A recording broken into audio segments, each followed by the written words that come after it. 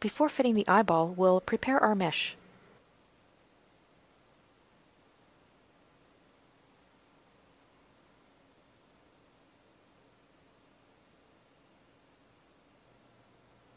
Enable Display All Edges.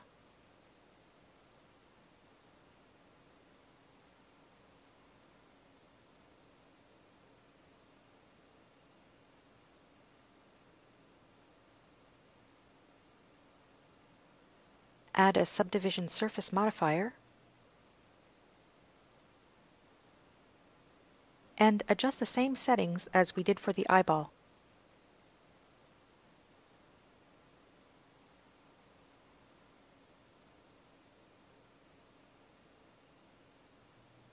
Select all in Edit mode and press W for Shade Smooth. The surface normals need to be fixed. Under Mesh Display, we'll display face normals.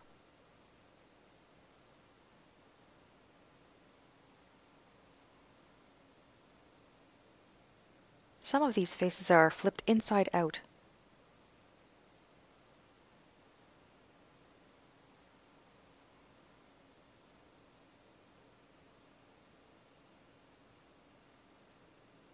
To fix this, select all in Edit mode and press Ctrl-N to recalculate normals. Now all normals are facing outward in the correct direction. Turn off the normals display.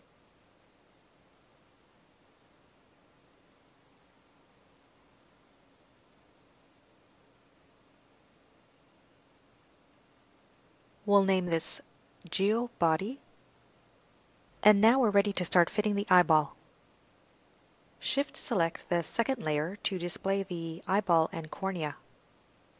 With both selected, adjust scale and placement.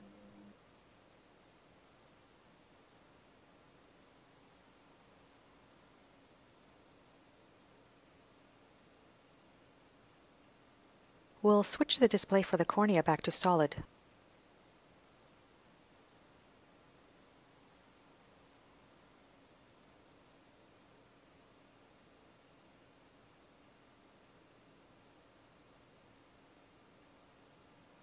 Right now, the eyeball iris is lining up in front view, but there's a big gap here at the inner eye socket.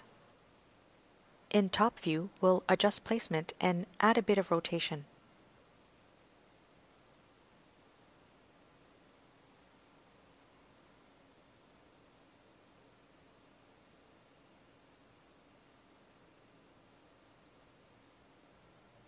Now that the fit is correct at the inner and outer corners, we'll translate the rest of these forward.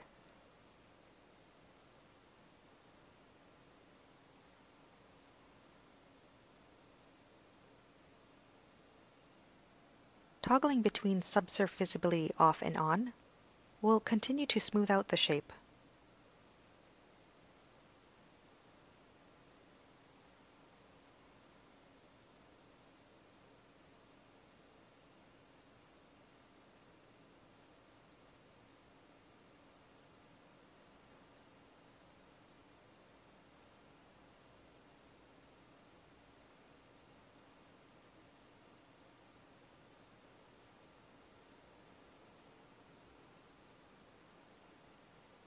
For both the eyeball and cornea, we'll apply the scale to clear out the values.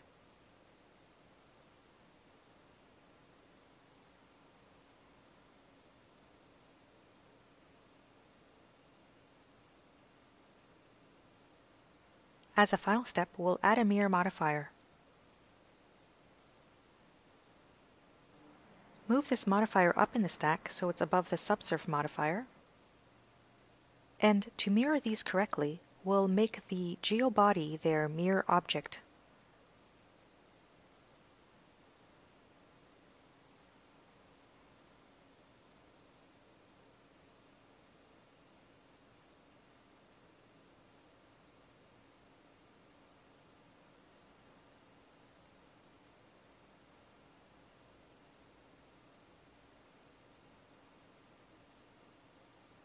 At this early stage, we're just fitting the eyes in its general place. The eye placement is something I'll go back to a few times to adjust as the head is continuing to take form.